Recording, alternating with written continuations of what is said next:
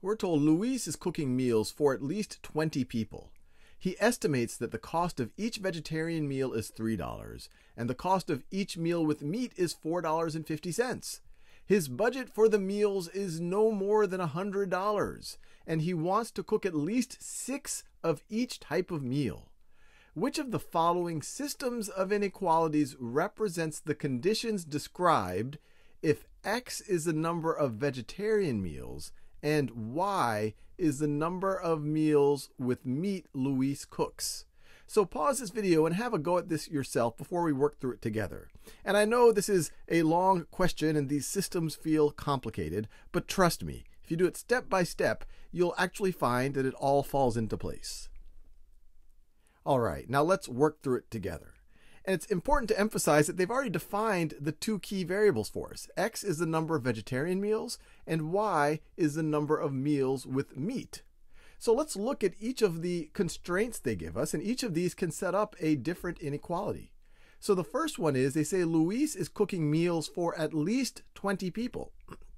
So that tells us that the total number of meals, which is going to be the number of vegetarian meals, that's X, plus the number of meat meals, that has to be at least equal to 20. So that has to be greater than or equal to 20. That's what that first sentence tells us.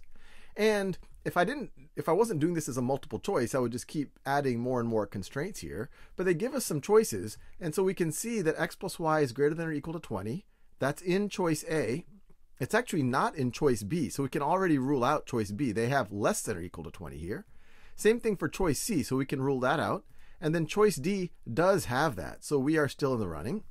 The next constraint they tell us, he estimates that the cost of each vegetarian meal is $3 and the cost of each meal with meat is $4.50. His budget for the meals is no more than $100. So how much is he going to spend in total? Well, on the vegetarian meals, he's going to spend the number of vegetarian meals times $3 per meal. So that's how much he's going to spend on vegetarian meals.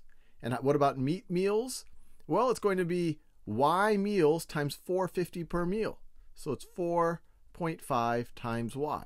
The amount that he's spending on vegetarian meals, the amount that he's spending on non-vegetarian meals, that's the total he's spending on meals. And they say it is no more than $100. So this has to be less than or equal to 100. And so let's see.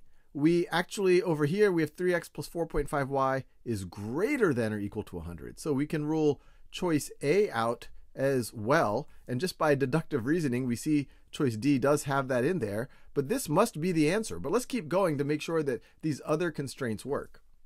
We are also told he wants to cook at least 6 types of each meal.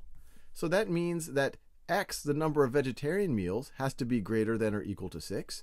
And Y, the number of non-vegetarian meals, also has to be greater than or equal to 6. And we see both of these down here. So we can feel pretty good about choice D.